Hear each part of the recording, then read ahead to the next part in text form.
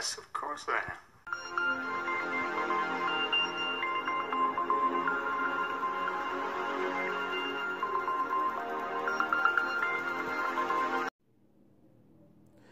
The tactics include total inundation of the target at home and wherever they may go, breaking and entering of their home, and physical harassment and intimidation. Electronic harassment is used during this phase with regard to email tampering, computer hacking, cell phone spoofing, and cyberbullying. More exotic forms of electronic harassment are covered as part of the attack phase, but may be present in any phase of this type of victimization. The stalking phase serves several important functions for the group perpetrating the operation to ensure that the target is totally enveloped in the operation with minimum chance of escape. It places the victim in a victim mind state of hopelessness, especially once the victim has been ignored by police agencies through which the victim has sought help. Don't go to the cops, y'all. Stalking is very difficult for police agencies to prosecute under normal circumstances. Police assist in cases of organized stalking where the victim's everyday actions have been studied through surveillance for months or years. Is nearly futile. In addition, the stalkers are highly trained, often with federal or local law enforcement backgrounds themselves. Now, of course, not all. You gotta, you know that everybody don't have no law enforcement background that's in the game. Because we got junkies doing it, crackheads, neighbors, people that you know, family members, you know what I'm saying? So we already know that everybody is not, like an official law enforcement. Stalkers are highly trained, often with federal or local law enforcement backgrounds themselves, and pushing the envelope just short of giving the police a reason to investigate. The hopelessness that ensues from the feeling that all backs have been turned from believing or assisting the victim is integral to the success of the operation. After repeated police complaints of break-ins where nothing is stolen and personal belongings have been rifled through, the victim is labeled mentally unsound, and further police complaints are ignored. So while you be calling the cops, this is why I don't be doing that, and I try to advise you not to be calling the piggies up. Because when you say, oh man, somebody broke into my crib and what was missing? Oh, nothing was missing, but I knew somebody was in there because they moved my ketchup. I had my ketchup in this particular area and they moved it from over here. Somebody did it. You see what I'm saying? So when you do that, they're writing a report up on you. And when they write this report up on you, it's going to label you mentally unsound. This is psychological warfare. This is a setup game. Okay?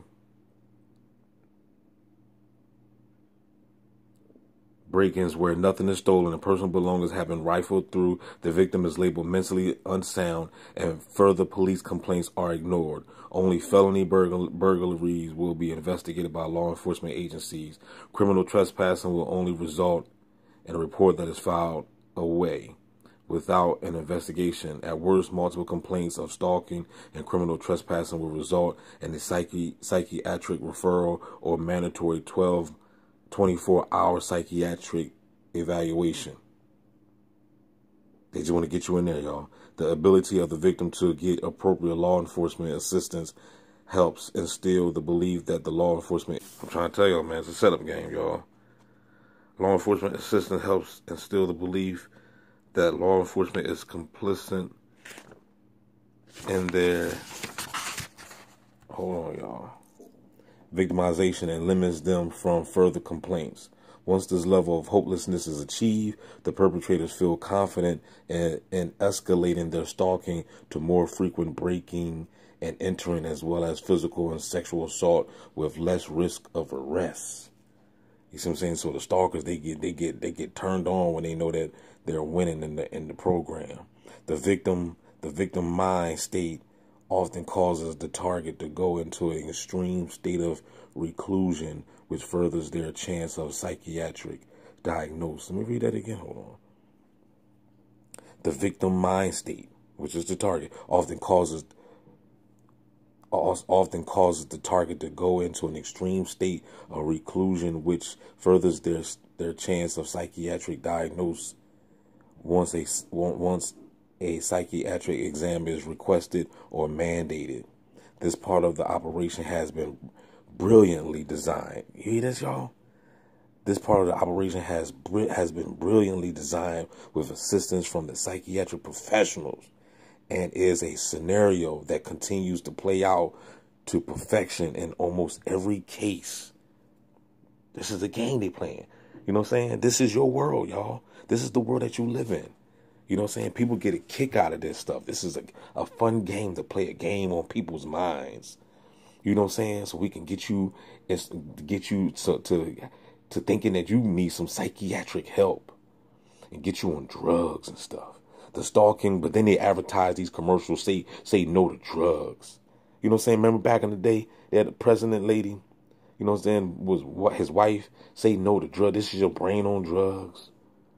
But the whole name of the game is to get you in the mental institution and get you on drugs. So that right there to show you how hypocritical this world is.